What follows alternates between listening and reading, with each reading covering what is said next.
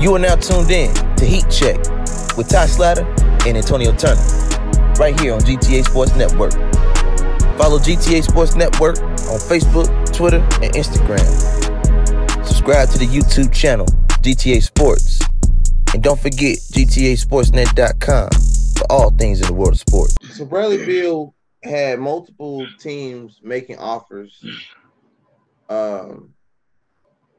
including Miami was a close one. They almost made a deal, but I believe, according to reports, Riley didn't want to come off of Tyler Hero because he got to pick his players, and that was the deal breaker for that.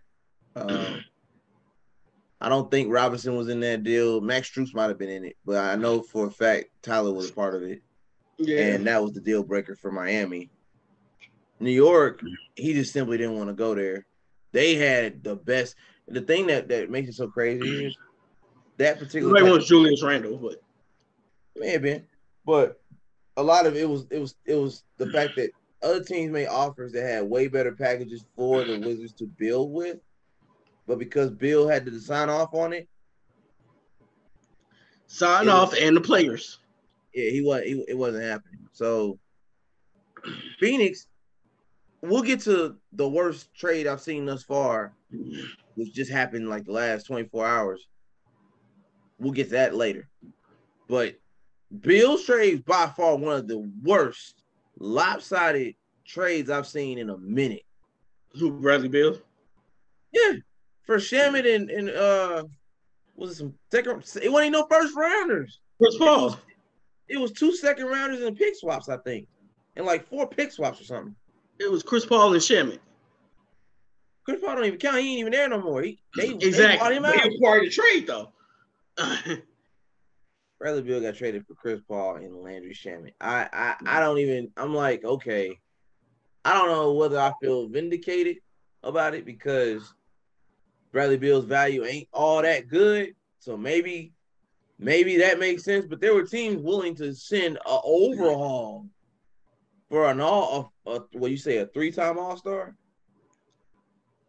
Okay, he more of an All-Star than Chris Middleton. So whatever. They the same number. Whatever. They both are 3-time All-Stars. Same stats. Huh? No, they both 3-time All-Stars. Chris is not 3-time. He's a 3-time All-Star. 3-time All-Star. How come Bradley Beal didn't go to Milwaukee? We could have made. Well, that's his boy though, Kevin. Kevin Durant gets what he wants. We could have made a straight up trade. We could have. Kevin Durant gets what he wants. Could have sent Bradley Beal to Milwaukee for Chris. There was a post. There was an old post from Kevin Durant from when they played on Team USA together. And he was like, Bradley Beal could be the most unstoppable player in the NBA. He don't got the heart though. I got one for you. Literally yesterday, my boy Filet, this guy I follow on Instagram, posted John Wall highlights. Yeah, like prime John Wall highlights. Mm-hmm. Before the injuries. I mean, we all know who the dog was in DC between them two. Oh yeah. Bradley Beal was a great complimentary, like a Dame and CJ. That's what John Wall and Bradley Beal were. Dame and CJ before the injuries. So when I see Bradley Beal get traded to Phoenix, they didn't even need him. They did not, but you know what this does? Makes him the best. It makes him, once they get pieces around him, makes him the best team in the West. So KD has admitted he can't win without a super team. Yeah. Yeah. Because right now, they look a lot like the Brooklyn Nets West. The difference is Brooklyn at least had a team. Yeah. They was gutting stars, but they were gutting potential all-stars, though. They weren't gutting, like, the whole farm because they had picks. Yeah. The thing that saved Phoenix is the new CBA. They're not running repeater tax, so they won't actually have to pay a penalty this year. They have to pay it next year. But if we got a rain by then, we don't really care. Oh man, they don't have picks until like 2031. They're like win now. Oh, absolutely. Well, you got KD old.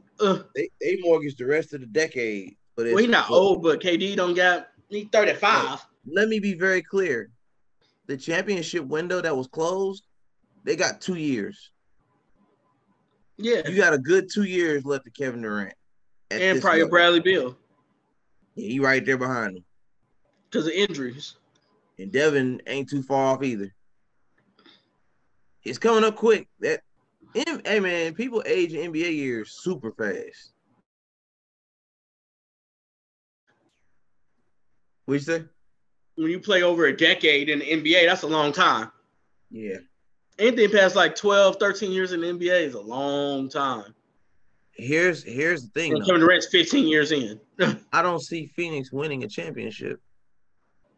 They can be the best on paper, but we said that the way you just hyped up Phoenix, if they do successfully have a great offseason and they build the way you say they should, they're going to get the same amount of hype and expectations as Boston. And we've been talking about Boston being the best team in the East for the last 2-3 years. And look at what they. I jumped off that bandwagon. What have they done, huh? I jumped off that bandwagon. Which one? The Boston? Oh, you should have got off when the Warriors waxed them. Well, yeah, I'm only saying I got off of that when they lost in the finals last year. That's what I'm saying. When the Warriors waxed them last year. Yeah, that's when I got off the bandwagon. Difference is Kevin Durant could be unstoppable. Yeah, but see, here's the thing, man. Tatum is not unstoppable. Every team Kevin's been on, barring his injury, because his injury took out at least he lost 2 years. Well, and having a big foot, having a big toe, yeah. But injuries played in that too, though, because that series wouldn't have went 7 if you had a healthy Harden and Kyrie Irving. Yeah. I wasn't a Brooklyn fan. I'm just basketball. Speaking basketball. Yeah, that was facts. Who did Milwaukee have that was gonna stop Uncle Drew and James Harden at their best? This is right. This is after they both just got there, right? With Kevin Durant healthy. No, I like the fact the Bucks won, but I also am a realist. I understand they got that ring off of a blessing. They called a blessing in disguise. It was just meant to happen. Half a toe, a half an inch. It don't get much closer than that. Mm-hmm. So now you got Devin Booker, who wants to be Kobe-esque, and Bradley Beal, because now Bradley Beal has this much pressure on him, 5%. If I'm Vogel, if I see any signs of DeAndre Ayton being aloof, not being, if I see any softness, Jock Landale is taking that starting spot. Oh, I'm trying. He still can get traded. Messing with me. Now Vogel don't got that kind of power, but not yet. Not yet. Not yet. Ayton got to a trade deadline to mess with me. That's fair. All-Star weekend. That's fair. Yeah, exactly. In Indy, but yeah, we getting that All-Star weekend. I don't see Phoenix winning a title with this team unless the league shifts. And in this offseason, everybody moves out the West and everybody goes East, and the West literally just has Denver. And which, speaking of Denver, while I'm on the subject, they're gonna have to make some tough decisions because a lot of their players are free agents. They got to re-sign them. Really, only one is the major one they got to keep though. Which one? Aaron Gordon? He's not a free agent. Not Aaron Gordon. Who you talking about? Bruce Brown. Oh yeah, because he's only gonna pay $6 million. He gonna get triple of that. I think I seen something about him. Boston might be trying to snatch him up. Yeah, a lot of teams got more than $6 million to give to Bruce Brown. Yeah, I think Boston was in the conversation with that. Right, I'm not that surprised. I'll tell you a team that should get him that ain't nobody talking about. I'm gonna make a hot take. The Knicks need to grab Bruce Brown. I ain't mad at that either. Somebody could give him Somebody could give him a $100 million contract. And the crazy part about it is they got the pieces to get him and pay him.